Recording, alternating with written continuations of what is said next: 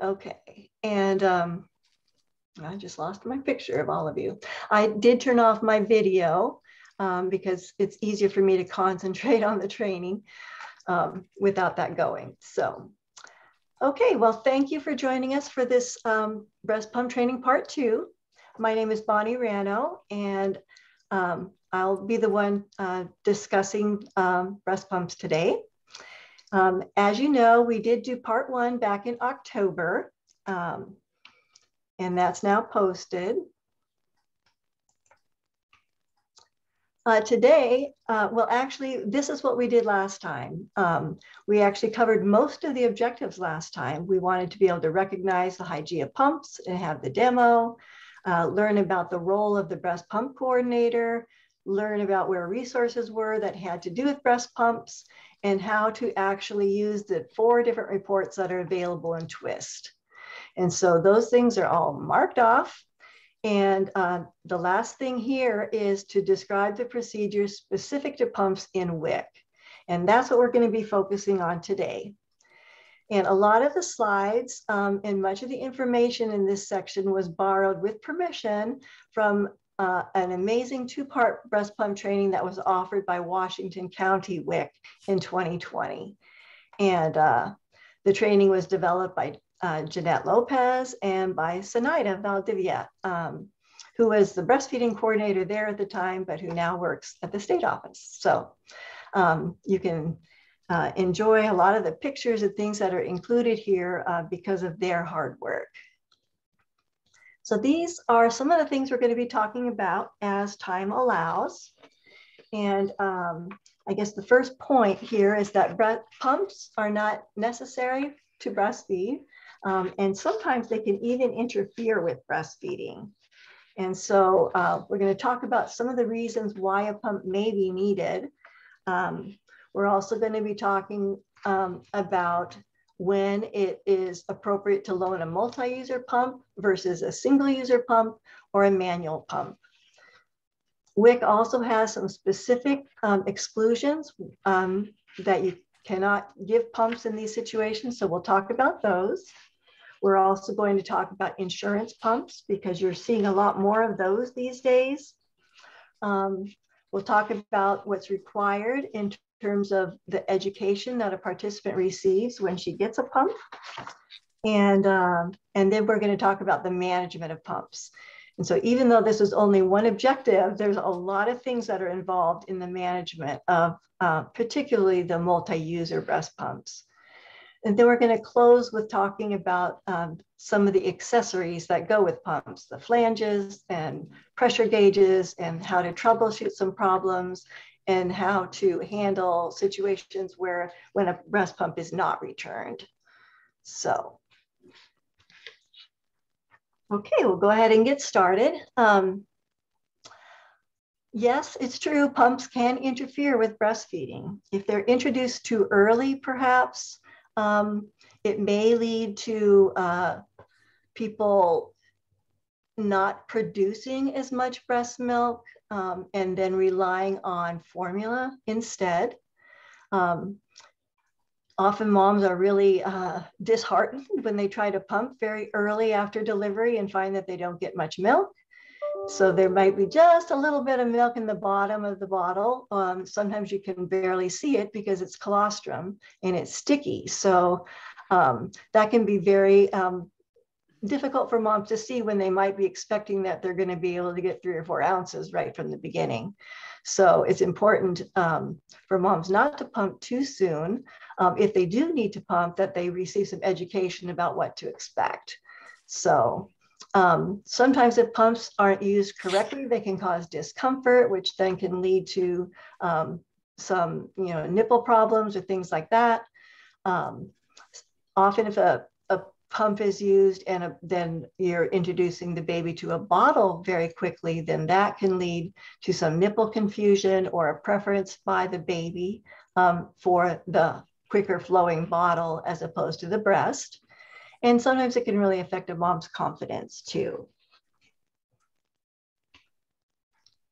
However, we're here to talk about pumps. And so these are some of the reasons that a pump may be needed. one of the biggest reasons is to help manage milk production. And there sometimes can be mother-baby separation for a whole bunch of different reasons, whether it's, you know, the mom's health or the baby's health or prematurity, all sorts of things. Pumps can be used to increase or decrease milk production. They're used to help relieve engorgement, which can happen for many women right at the beginning. Also to help protect the nipple if it has been traumatized. Sometimes women just have a poor start to breastfeeding for whatever reason. They're not able to get it going, maybe because of some medical issues or a cesarean or who knows. But many times breastfeeding doesn't get off to a very good start. And so a pump can be very effective to help bring milk in. And sometimes there can be factors that pertain to the infant, like in this picture, there might be, you know, trouble attaching or a preterm baby or having some sort of oral anomaly or illness.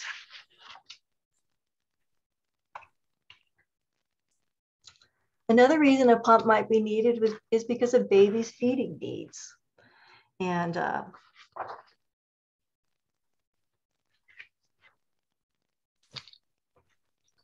perhaps there's separation and the baby's in the NICU. Perhaps the mom has to return to work or school very quickly. Maybe she wants to build up a supply of some pumped milk for her freezer to allow for continued breast milk feeding when she can't be with her baby. She may want to allow other people to feed the baby. And as the baby gets older, you know, breast milk can be used to mix with cereal or other solid foods when that process starts. Sometimes the reason a pump is needed is because of personal choice. A mom may be choosing to just exclusively pump rather than pumping or feeding directly at the breast. And this could be related to past trauma in her life, or it may be for a reason that she may not want to disclose to you. But we certainly want to support all moms to give breast milk to their babies. So and a fourth reason might be to avoid infant exposure to something. Maybe the mom is going to have a procedure of some sort.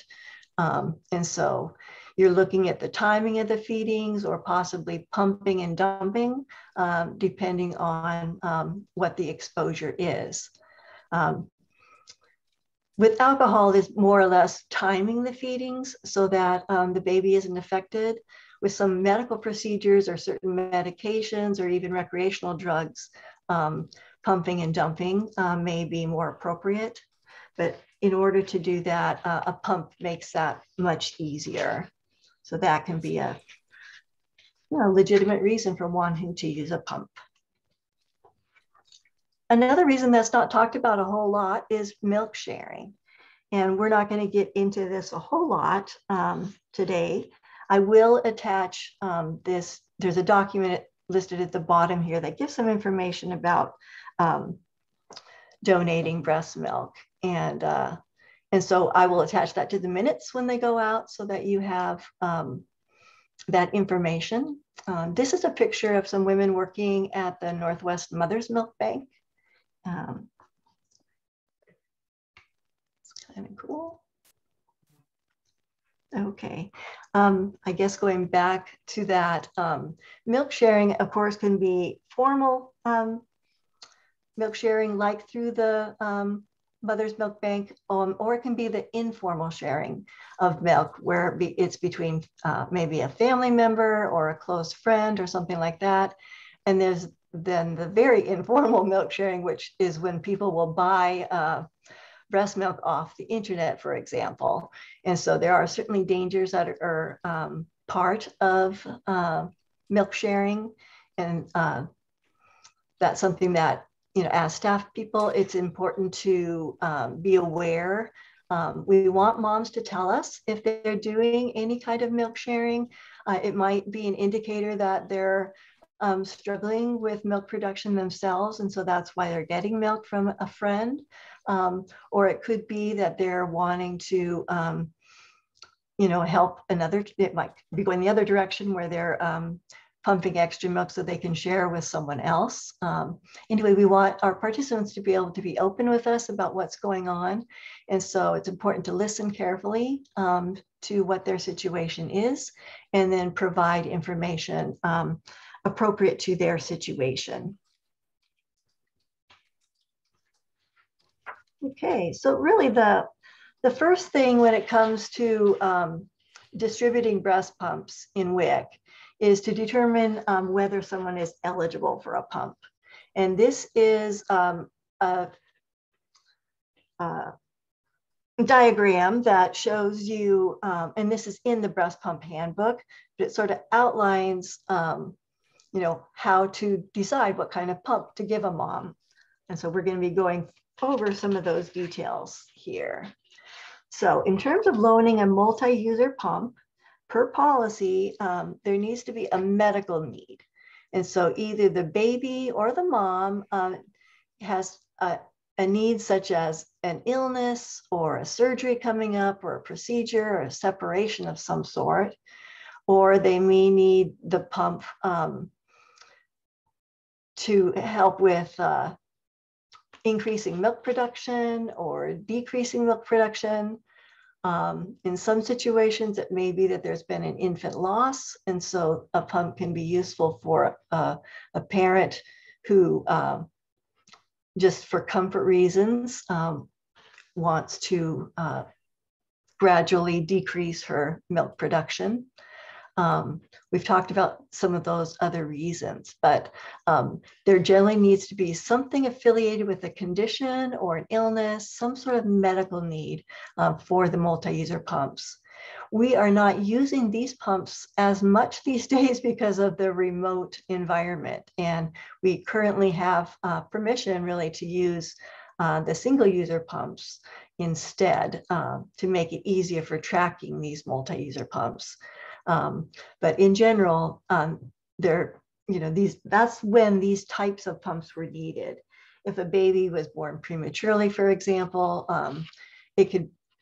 and a mom is pumping numerous times a day, maybe 8 to 12 times of pumping sessions every day, the multi-user pump is able to handle that. It has a larger motor.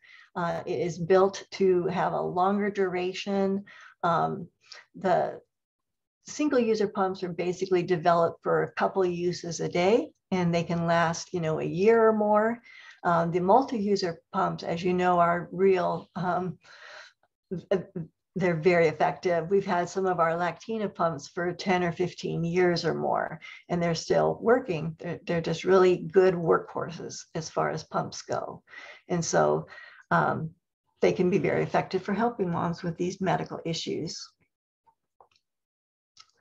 Single-user pumps are typically for a longer-term pumping need, but their person is generally only pumping a couple times a day, like if they're going to work or school. WIC policies state that single-user pumps can be given to parents who are exclusively breastfeeding. They're not receiving any formula from WIC, and they're returning to work or school for more than 20 hours a week. Generally, it's more than 9 feedings per week. And so this allows somebody else to feed their baby, while they're away. And pumps are, real common gifts these days for baby showers, and insurance companies are giving pumps now. And a lot of moms just think of it as a necessary item. But if they really aren't away from their baby, direct breastfeeding is still the best, especially the first 3 to 4 weeks when a mom is building up her milk production. So there are some other things that have to do with single-user pumps and when they can be given in WIC, and those are outlined in policy.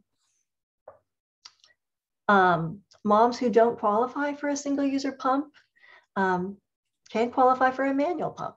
And manual pumps are great for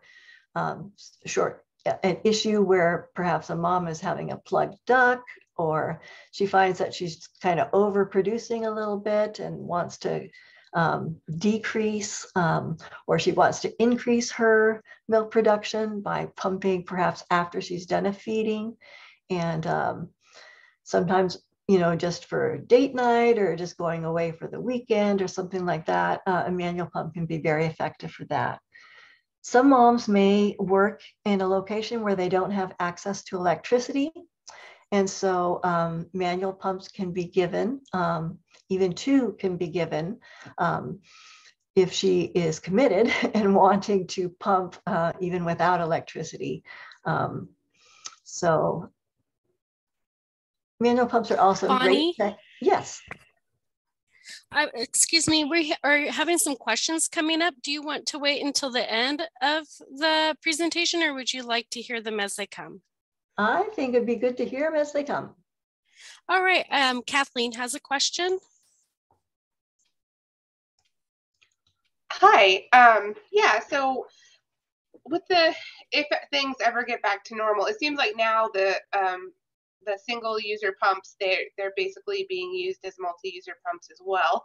But if we ever get back to normal, are you saying we can't issue a single user pump to a mom whose goal is to fully breastfeed, but she has to supplement with NeoSure? Or can we offer to have her pay for the NeoSure on her own in order to be able to issue that?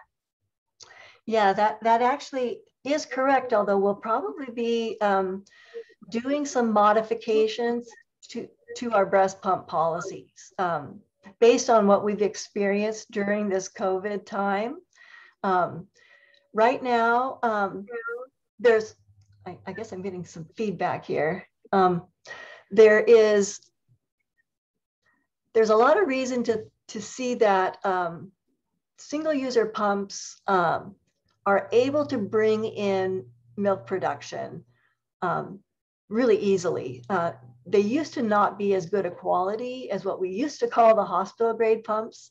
Now we call those multi-user pumps. The main difference between a multi-user pump and a single user pump is actually the durability of the pump. There's not a difference in terms of the effectiveness of the pump in terms of bringing in a mom's milk supply. And so because of that, we may be getting away from our heavy use of multi-user pumps that we have in the past, and we will begin relying on the single user pumps more. We've sort of seen through COVID that it's possible for many women to receive a pump and a single user pump and still do fine, even when they're pumping multiple times per day. And so I foresee that we will be kind of updating our policies to account for that. Not sure if somebody needs to be muted. Yes, Go ahead. Oh, I was just going to say, once you ask your question, if you can mute until you're ready to respond again. I think there's background noise, and for the person who's trying to speak, it can be distracting. Okay, so to get back to your answer, Kathleen, the way policy reads right now, a mom needs to be exclusively breastfeeding to qualify for a single user pump. And she has to be separated basically from her baby. And so for a mom that would be using NeoSure, she would qualify for a multi-user pump. And so it's not that she won't qualify for a pump, it's the type of pump that she would qualify for. And so that's kind of the difference there. Did that answer your question? Yeah, I think so. So, it's just got confusing because now we're also using the single user pump as a multi-user. But it sounds like that may be the future going forward. So it's good to know that we're going to have all of our moms' bases covered. Yes. Thank you, Kathleen. Yes, and Bonnie, Christine has a question. Okay. Thank you. Hi, Bonnie. I just wanted to check in a couple previous slides there. You had mentioned that moms can choose to pump for various reasons, right? And so one being a previous trauma. Now, if a mom cannot get access to a breast pump through her insurance, it's rare, but it's still happening. that would exclude her based on the eligibility criteria that's listed in the policy. She would be excluded from being able to receive a pump. Now, I know we can make some exceptions, but I don't, I wonder if that's something that we should add to the policy to be more trauma informed and inclusive for these kinds of situations. Christine, I think that's a great point. And you're right. Technically, she would not qualify for a pump, although it would fit into one of those exceptions that we make when we ask staff to call us if they have a situation where they feel like a single user pump would be, helpful for a mom to continue breastfeeding. And so we do make exceptions. But it would be better to have that in writing so that that's clear for everybody. And I will take note of that because I actually went to or listened to a webinar not too long ago, and they were saying that WIC is too hard-nosed about how and when we give out pumps. And particularly for moms who want to be exclusive pumpers. And so I do think we need to update our policy in that regard as well. So in terms of federal policy, pumping is something that is not a required service for WIC. And so we are not given a lot of directives around pumps from the federal program. These are more state policies that we have set. And a lot of them were set a long time ago. So there is definitely room to update and improve how we work with moms around pumping. Thank you for that, Kathleen. Karina, are there other questions? No, that looks like it for right now, Okay. Bonnie. Thank you for your questions and your comments. Keep them coming. Yeah, thank you for helping me with the chat too. I appreciate that. Okay, some of the exclusions that are in WIC right now is that we cannot give a pump to a woman who is still pregnant. She hasn't given birth yet. I know that many of the insurance companies look at this differently and are willing to give pumps to women before they deliver, but that's something that we are not able to do in WIC at this point. We can't give them a pump as sort of an inducement to continue breastfeeding, kind of as a reward. We can't give pumps to women who are beyond 1 year postpartum. We can't, there are specific criteria, like I said, that are in the policy and in the handbook. And so parents who don't meet that criteria then wouldn't qualify for a pump unless there was an exception made and you would contact, state breastfeeding coordinators or myself and explain the situation and kind of why you're recommending that she receive a pump.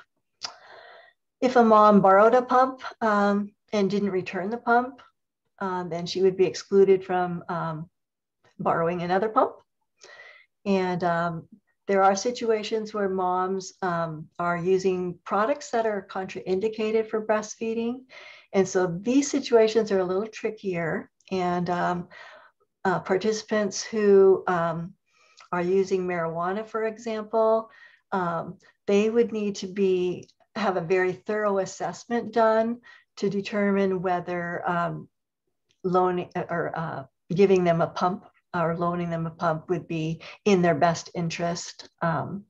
It's kind of a risk-benefit evaluation that goes on for moms and how involved they are with the medical community and things like that. So generally, a health professional needs to assess that situation. And there, again, can be times when a pump might be appropriate. So, but in general, pumps would be excluded for moms that are using contraindicated substances. Insurance pumps. It's just been, with the Affordable Care Act going into effect in 2010, it took about 5 or 6 years before our Oregon Health Plan began providing pumps for moms. And there still are a few CCOs out there that still are not following policies for providing pumps to moms. But it is important because OHP is another government program. It's important that we ask parents to check with their insurer first before getting a pump from WIC. However, we don't want that to be a barrier for her to continue breastfeeding. And so our use of pumps in WIC has really gone down a lot in the last few years because of OHP now providing pumps in most areas of the state. They are considered the first provider of pumps. And so WIC is considered the second provider. Because they're both government programs, we can't have both programs providing the same woman a pump. That's considered double dipping. So participants should first ask their insurer for a pump. And it really is great if they can explain this to their physician prenatally, that they are interested in breastfeeding or that they're planning to breastfeed, that they would like to have a pump. Some CCOs have a few hoops that moms have to jump through to get their pump. Mostly like a doctor's recommendation, for example. Others, it's more a matter of just asking. Some moms are given a choice. They're giving a list of pumps and just asked to select one from the list for the ones that they want. And so participants may need some assistance in being able to select a good quality pump. They may know nothing about pumps. And so they're just names on a sheet of paper, and they don't know which ones are, more effective than others. And that's why the guidance they get from you can be really helpful. You can provide opinions if you're asked, as long as you let them know it's just your opinion. The selection, of course, is up to the participant.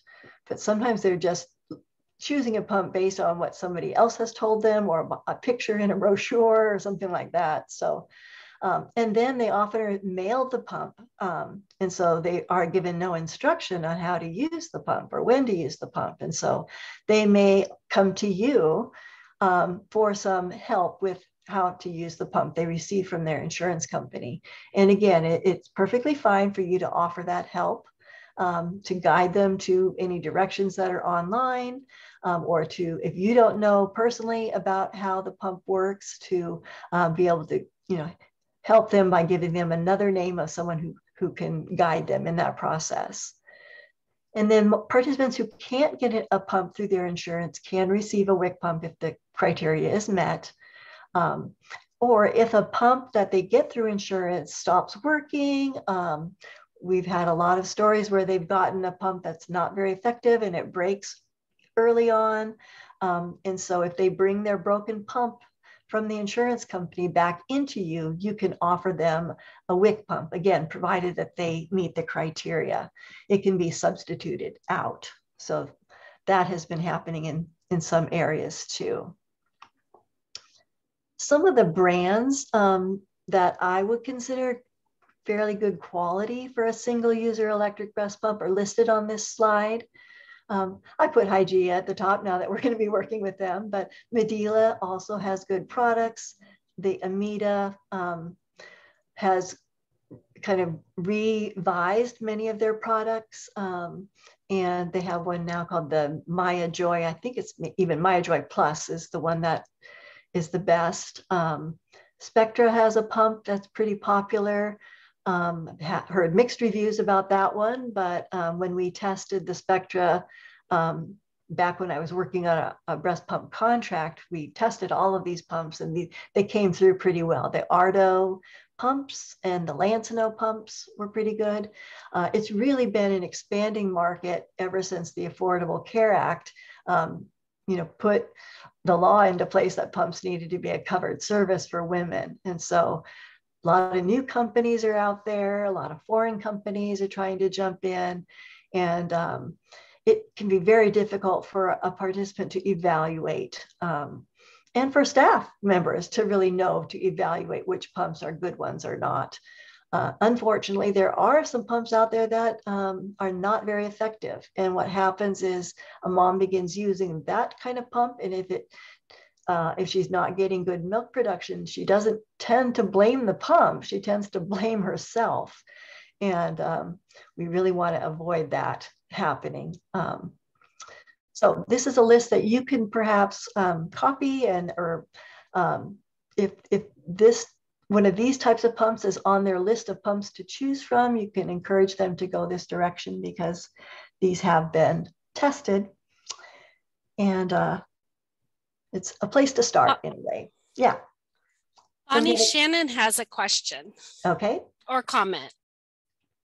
Go ahead, Shannon. Someone else had the same question too, but so I had not heard, because I have had situations where their pump that they got from OHP broke, but I had not heard about the part where we're supposed to collect their broken pump. What do you suggest we do with their broken pump? Just throw it away? Yeah, you just need to dispose of it, that's all.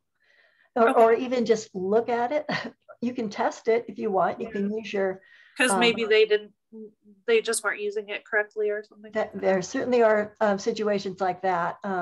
Somebody wrote to me recently about that, where they hadn't assembled the pump correctly. And so then once they realized what was going on, they were able to continue with the pump they started with. So sometimes you can test a pump, to see if it does give adequate pressure or not. Sometimes things just break. Some of the pumps, just have plastic parts that just snap, or parts, get lost, and so they can't use the pump. And in that situation, you basically just need to be able to see the pump so that you know that they're not, keeping one pump and selling another pump or whatever. Our moms aren't really doing that, but that I think is the concern in terms of the double dipping aspect of government programs. So, yeah. Okay, thank you for your explanation. Sure. Okay, when a participant receives a pump from WIC, there is some very specific education that needs to be provided. And there's a number of steps here that we're going to go through. It's not just a matter of handing them a pump and telling them to watch the DVD or go online and watch how to assemble it. It's even in this remote environment, when a pump is given out, it's important that you call the mom once she has the pump in front of her and walk her through how to assemble the pump and how to use the pump. So generally, if it's an in-person appointment, you'll want to check to make sure all the parts of the breast pump are there. You'll want to demonstrate how to assemble the pump and take the pump apart and have her reassemble it. And this you really can't do very easily in a remote environment, but you can kind of walk her through the steps of assembly. Then you review with her how to use the pump for pumping breast milk. It might be that you need to give her some written instructions or refer her to a DVD or YouTube link or something like that. And then you want to provide information on how to store breast milk safely. And we do have guidelines. They're on our website. These are the WIC guidelines for storing breast milk. And there's, whether it's been out on the countertop or in the refrigerator or in a freezer with a separate door or a deep freezer, there's some differing recommendations, but you can make moms also aware that there's a lot of different recommendations when it comes to storing breast milk safely. Some daycare recommendations are going to be a lot stricter. Other guidelines they find online might be a lot looser. And so, but these are the ones that we are required to use in WIC. And so it's generally about, I like to use the rule of fives. It's generally about 5 hours on the counter, 5 days in the refrigerator, or 5 months in the freezer. Although actually, depending on the freezer, it can be a lot longer than 5 months, but that's an easy way to remember it. We also want to help them develop a plan for pumping. Sometimes they feel like they need to pump when they could be directly breastfeeding. And so it's important to talk about how frequently they're going to be pumping, whether it's just for a short time to build supply or whether it's more of a long-term thing. Like, where are they going to be pumping? Is it going to be at work or at home? Many moms have no idea how long they're supposed to pump. and or be like switching between breasts and that kind of thing. You can help walk her through a lot of those questions that she might have about the how-to of pumping. And then it's important to remind her about keeping the pump clean. Many moms really, again, this is a brand new activity for them, so they don't know what they're supposed to do. It generally is fine for a couple feedings during the day to not wash all the parts, and then bring them home at the end of the workday and then do the washing then. But it is a good idea to have moms practice when they disassemble the pump to actually run the pump for a couple minutes with just the tubing attached, because that can help air circulate through those tubes, and that can prevent the growth of molds. They don't need to be washing the tubing. Milk shouldn't be getting into the tubing to begin with, but if just making sure that air gets through there, it helps dry it out, at least from any condensation that was in there. So that's a guidance that can be really helpful for moms. We also have written material at the state office that you can order for your agency. We have a nice brochure on hand expression. We have a handout that's just a tear sheet on pumping tips. And then we have our breastfeeding employee rights card and our breastfeeding in public information. And so those are available to you, some of the material that's there. We do encourage continued breastfeeding directly because it's easy for moms to just, if they have milk in the freezer, to just use that, and then yet they're ending up missing out on putting that order in to continue producing enough milk for the baby. So some moms will kind of go through that freezer milk pretty quick and then realize that their supply has really dropped down because they haven't been feeding their baby directly at the breast as much. So if there are problems with the pump, it's important that moms are given, a name for who to contact, what to do, how to exchange the pump, or someone to ask their questions to, or things like that. So providing that name is critical as well. Many moms, there's two sizes of flanges that come with the pumps, but moms come in a lot more than two sizes. And so it's important that the flange fits the woman. And so it may be that she gets the breast pump home and she looks at it and she calls you back and says that, it's not comfortable at all. And so a flange, the nipple should be centered in the flange tunnel. It shouldn't be touching the sides because that can rub. If the nipple is just swimming in the tunnel, it's not fitting well enough to get good suction to be able to empty the breast. And so this diagram here shows, when the flange is too small or too big, or kind of what the correct fit is. And this type of information is available online as well. Some agencies actually have the little plastic,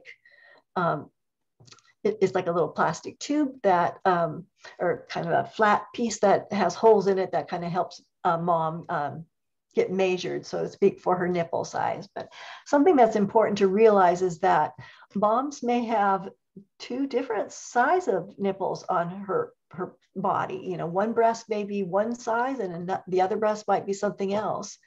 Or at the beginning, when a mom first starts breastfeeding, often her nipples are larger, this little bit of inflammation perhaps at the beginning, but as the body adapts to breastfeeding, there can be some size changes, not only in the breast, but also in the nipple. And so she may want to use one size of flange for the first month or so, but then find that a smaller flange size works better as time goes on. And so, again, I think as staff members, you just want to be aware that flanges come in a lot of sizes. We can order them in a lot of sizes for you to keep on hand. If the two that she's given in her pump really aren't working, ask her to come back in and you can exchange for, well, not even exchange, but give her a flange size that would be more appropriate for her. So that is available. Yes. Bonnie, we have a question from a participant. Did we ever get an answer back if the Hygieia pumps will have flanges smaller than 24 millimeters available? Yeah, the Hygieia pumps, the smallest that they come in is the 24, but the Medela flanges do fit the Hygieia pumps. And they also will be, they're hoping to be able to offer even smaller ones. But at this time on our order form, we aren't able to get any lower than the 24. They're working on a piece that might be an insert that could help. But yeah, if I learn more, I will let you know. I did make Tom aware that we do have a lot of women who really prefer the 21 millimeters. And so we need a way to be able to meet that need.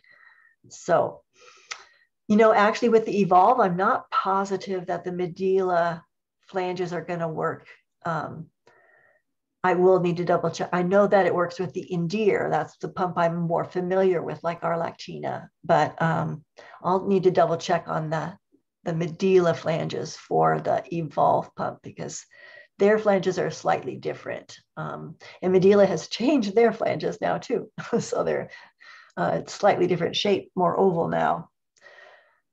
Okay, good question though, Megan. I'll try to get back to you on that. Okay, we're getting down to more of the management piece now, what to do when a multi-user pump is loaned out and then it comes back in. And so what to do when, and so this is kind of some quick slides to show you in pictures. So they're turning the pump back in after it's been used. The first thing you're going to do is to visually check the condition of the pump and the case. You open it up and just take a gander there, look at it. Then you document that the pump has been returned, and you would document it in the twist record there where you can see the date returned. And you would also document it at the bottom of the loan agreement. And there's a spot on the loan agreement where you can say what type of condition the pump was returned in. And so those are the two places that need to be documented. You can also offer to copy the updated loan agreement and give it to the participant if they want, to have proof that they returned the pump. Some, particularly with our hospitals, but there have been some sloppiness in terms of pump returns. They're coming at a busy time, or it gets set aside, or a form doesn't get signed, or just things have happened. And so we have had situations where participants have said they've returned a pump, but we haven't had record of it in the WIC office. And so it becomes a situation where, we don't know what to think or believe at the state office. And so we end up usually marking those pumps unrecoverable. So the more diligence that you can use when a pump is returned, the better, so that moms know and the dates are on the form and updated in twist. Then mom walks away, you leave the pump in its case. You might have opened it just to take a peek, but basically you keep the pump in its case and you put it in a plastic bag right away. That's one of the first steps you do. Then you secure the top of the bag with a twist tie of some sort so that nothing can get in and nothing can get out. What we're checking for here is insect infestation of the pump. This tends to happen more in southern parts of the United States. We have had less problems here, but it does happen.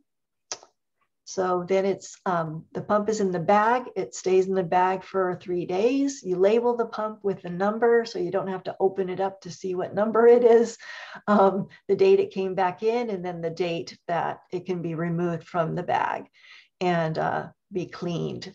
So Washington County took this picture. They have a nice little ready-made label that can be put on the pumps and filled out. And theirs actually are kind of washable labels so that you can, remove the writing and use that label again. But it doesn't matter whether you have a fancy label or not. It's just easiest if you can record on the bag or on a piece of paper attached to the bag, the serial number, the date received, and the date it can come out of the bag.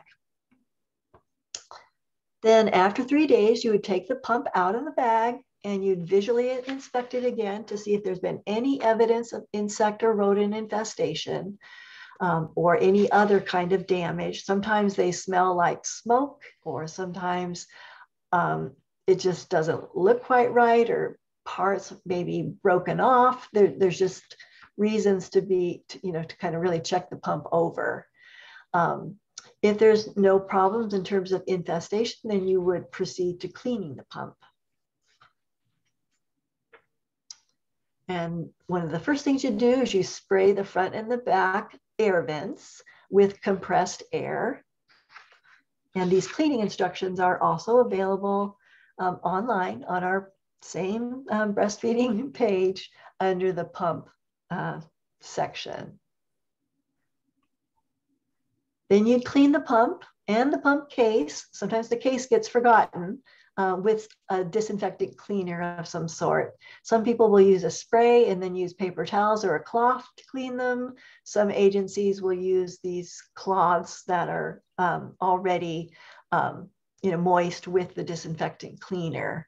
But generally, it takes more than just wiping them down with a cloth. You may need to get out a toothbrush or some other little tool to be able to get in many of the nooks and crannies. And you can do that with rubbing alcohol to help get something clean. And you'll notice in these pictures that you do put on a pair of gloves before you clean pumps. That's wise. And then after the pump has been cleaned, you want to test it for performance. You want to test the suction using a pressure gauge. And so this would be a task that happens every time in between when a pump is returned and when it's loaned out again. It's just a routine, behavior that you do between pumps to make sure that it's safe and working for the next mom. And so we do have 2 different kinds of multi-user pumps right now. And so we also have 2 types of gauges to be used. Then once the pump is cleaned, their agency puts it in a clean plastic bag and stores it away from any other dirty pumps. Actually, that's not written in the instructions that you have to put it in a bag. I think that's best practice. But many agencies have an area of their office where they can put the clean pumps, and they're fine there. They're in a closet or something like that. But bagging is a great idea too. You just want to make sure you know which bagged pumps are the clean ones and which ones are the ones that have not been sanitized yet. So when we talk about pressure gauge, this is the instrument that is used. And we encourage agencies to kind of set aside one set of flanges to use just all the time when they're testing pumps. And I think I have a picture coming up of the other gauge, but basically what the gauge does is it evaluates the vacuum pressure so that we know that the suction that the pump is performing is within certain range, so that it's effective for actually removing milk from the breast. Pumps that are not working as well, where the suction is not as high, they're not going to be effective. And so that can be very discouraging for a mom. When pumps get to the point, particularly some of our older lactinas, they're getting to the point where they really aren't maintaining pressure anymore, and they can't be fixed. And so at that point in time, that would be when you would retire that pump. You would take it out of service and perhaps save the case or a knob or clips from the case or something like that, maybe the strap, and then you would discard the rest of the pump. These are the instructions, which are online for either using the Hygeia or the Medela gauges. kind of the process.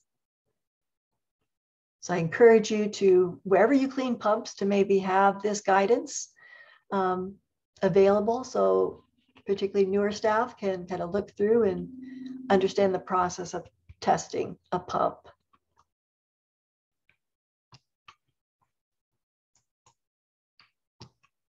Oops.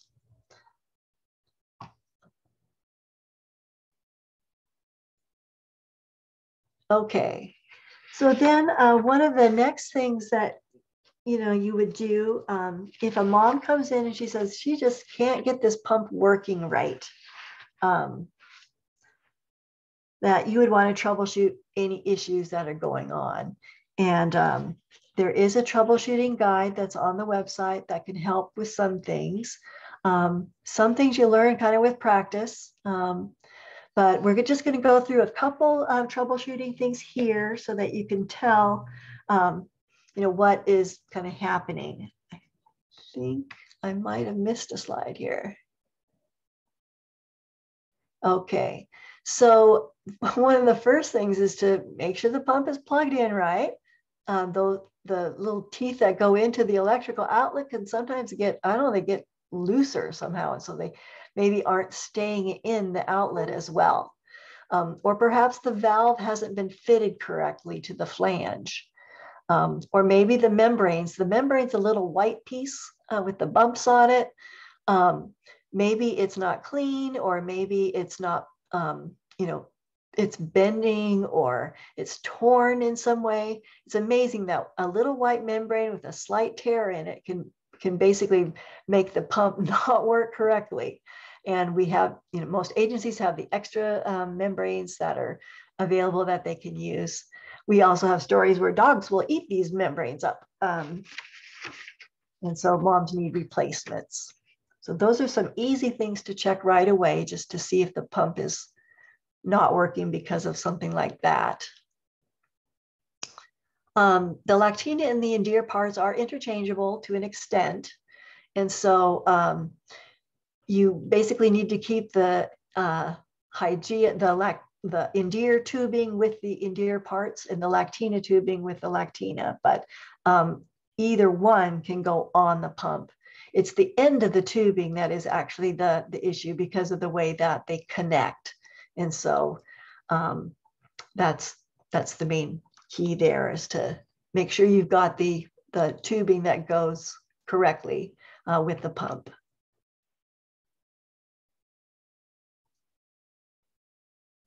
Sometimes the piston might not be in the correct position. And so when you first put in, you want to lift the arm of the pump up, put the piston in, and then move the arm back down. And so this one with the little the thumbs up signal shows that the piston is straight. It's been inserted correctly. This one, you can see that the piston has actually been put in, but it's kind of jammed in more of a up. It's going up instead of going across. What we call the regulator ring, that's this white part here, and that determines whether you're at maximum pressure or minimum pressure. That is changeable by moving that around. And if the white regulator adapter is not in place here, that can make a difference on the pump working. It needs to be kind of all the way up there. So visually, you can often see that maybe the reason the pump isn't working is because something like that has happened.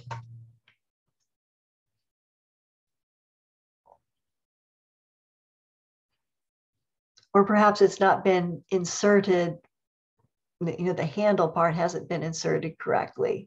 It has to go pretty deep. You can see quite a bit of white here sticking up for that to be in place. This one is just not pushed down as much as it needs to be.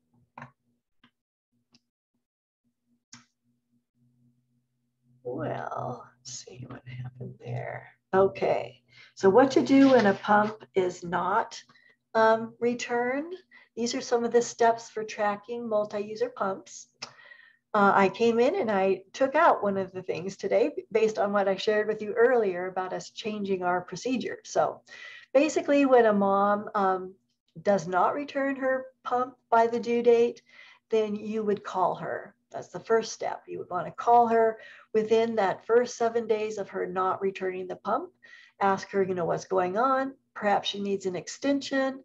Perhaps she's not pumping anymore and it's just out of sight, out of mind. But you want to call her to find out what has happened with the pump. And then you would also send a letter so that she's receiving something in writing stating that the pump is overdue and that it needs to be returned within the next 30 days. Then 30 days goes by and she hasn't returned the pump. That's when you would refer it to the state agency. And on the breast pump issuance screen in Twist, there's a little box that you would click. It says referred to state. There's a place for you to enter the date where you would refer it to the state. And that's more or less for your agency to know what's happening with that pump. That box referred to state does not notify us in any way through Twist that a pump is overdue. So the second step is to email us, let us know that a pump is overdue. And you email us a copy of the loan agreement and a copy of the letter that you had sent. And then we take both of those things, the letter and a copy of the loan agreement, which shows that she has signed it, that she's agreed to return the pump or pay for the pump, right on that loan agreement. Once we have those, then we can compose a letter to send to her, which basically states that she needs to return the pump to her local agency or contact us if there are extenuating circumstances regarding the pump. And then if we also put a bill in the pump for, right now, I believe it's like $308 or something is what the cost of our pumps is. And so that often gets a participant's attention that they need to, pay for the pump if they don't return it. And so that often getting that letter is one of the most useful things to spur a mom on to not put off this task of getting the pump back to the local agency. So just so you know, when we send that letter, we don't always hear back, or if we get the mail returned because the person has moved on to a different address, then we generally will make that pump status in Twist. We'll change it to something called unrecoverable, and that way it doesn't stay red as an overdue pump where staff then keep asking about it. Of course, in that situation, I just said they had moved away, but basically we try to follow up on these pumps to get them back. We don't always succeed. And so at that point, we would either make the pump unrecoverable. It's very, very rare that we collect on these pumps. We cannot remove a mom from WIC based on whether she returns the pump or not. So we don't have a lot of teeth, but we do want to try to get these pumps back because they are expensive. And we want to be able to have other participants use them. So there are reasons to try to track these pumps. I know many staff members have told me that, well, they keep saying they're going to bring it back. And so we give them the benefit of the doubt and we don't refer it to the state. We give them another month to try to get it in. But the longer that it goes from the time that it was due till the time that we learn about it, it just gets a lot harder than to collect that pump. So as much as you can, try to stick to the time frame because you're more apt to get that pump back. Pumps that aren't being used get put in a closet or put in the garage, or it's not that a participant necessarily means to keep them, but again, it's just she's busy and it just gets put off. So. Okay, and the step that I removed from here is the one that we talked about where you don't have to change the issuance date anymore from 3 months down to 1 month. You could just keep it at 3 months, but do continue to remind them gently and appropriately that the pump is overdue, that you're still waiting for the pump to be returned. and that you would need to refer it to the state office if they don't get it in. And the state office, you can even say, would be billing them for the pump. So it's not meant to be hard-nosed. It's just a matter of kind of keeping track of these things. Okay, so in terms of management, we ended up talking about kind of when to loan a pump and what kind of pump to loan, what some of the exclusions are in WIC, insurance companies and pumps, the specific pump education that's required for participants, and how to clean pumps, how to test the pressure, how a little bit of information on flanges and troubleshooting. We didn't cover everything, of course, but at least it gave you a taste of some of the things that happen when it comes to pumps. Are there any questions or comments about any of these steps? Like Shannon has a question. Okay. I just wanted to say, when someone asked about the smaller flange sizes for the Hygieia, I found that these are from Hygieia, and they're the soft silicone ones that you can insert, and they're pretty small. So okay. If you insert one of these in a 24, I haven't measured it, but I'm guessing it's at like a 21 or smaller, maybe at that point. So that might be a good solution. Yes, and you got that from Hygieia? Yeah. Okay. Yeah, he did talk about an insert of some sort, but I didn't know if that was for one of the bigger ones or not. Yeah, no, it's called soft silicone flange single, and there's 20 in this bag. And I ordered it on the last order. Okay, great, Shannon. Thank you for that tip. Any other questions? Now's the time.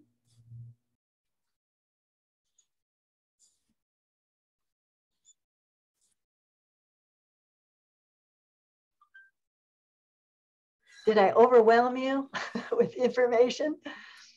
Bonnie, while people are pondering their questions or comments, I just wanted to remind the person who's calling in with a phone number that ends in 766, if you can contact Diane Arnold, Karina, me, or Bonnie to let us know who you are so we can make sure you get counted as attending the meeting, that would be great. Good. Well, also questions may come up later, as you're looking at your pump supply, or, a lot of things we didn't cover can come up as questions as well. So feel free anytime you are concerned about a situation or a pump, please call us, keep us informed as to what you're dealing with. And we can be more of use to you when we know what your, questions or problems are. So I know that tracking pumps can be a lot of work. We really appreciate all the efforts that you make to try to track pumps. Some of you may end up deciding that it's really not worth it to be using the multi-user pumps long-term. There'll be more to come on that. Other agencies may not want to give up multi-user pumps altogether. So, as our policies evolve, as these new products come in, and as our, with our remote environment, there's just a lot of things that are changing right now. And questions are bound to come up. So do feel free to reach out to me, or you can reach out to Karina or Kelly, who are the breastfeeding coordinators. So Bonnie, it does look like we have a question or comment from Yami. Okay, Yami.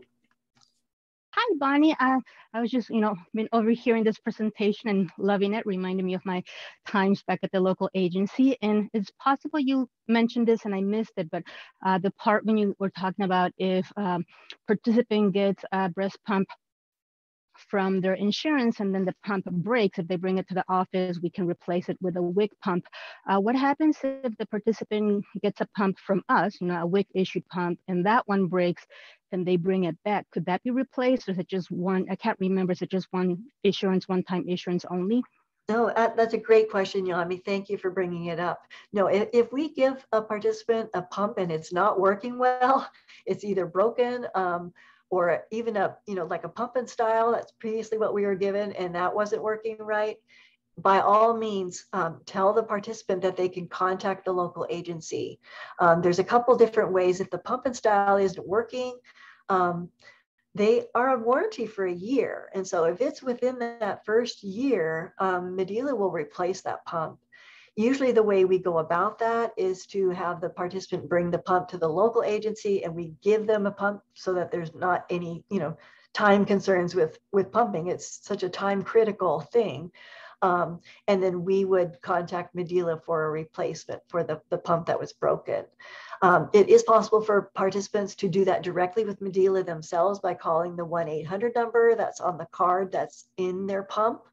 And many times Medela will just overnight them. After talking with them and finding out what the problem is, they'll overnight them a new pump directly without even involving WIC staff. So it's really important for when you hand a pump to a person to have them fill out that card and send it back into Medela, so that they then, if there's anything that goes wrong with the pump, then they can get a replacement pump. So if they haven't done that and they don't know what to do and they're reaching out to you at the agency, we can step in and replace that pump.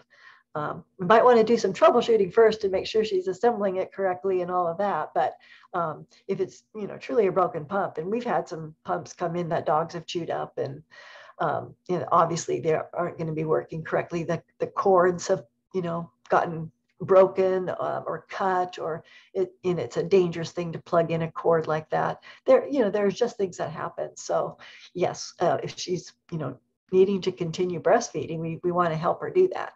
That's the bottom line, to support her. So and most agencies do have ample pumps available to be able to meet that need. So thanks, Yami. Okay, well, we'll wrap this up. We have just 10 minutes or so left before the end of this meeting.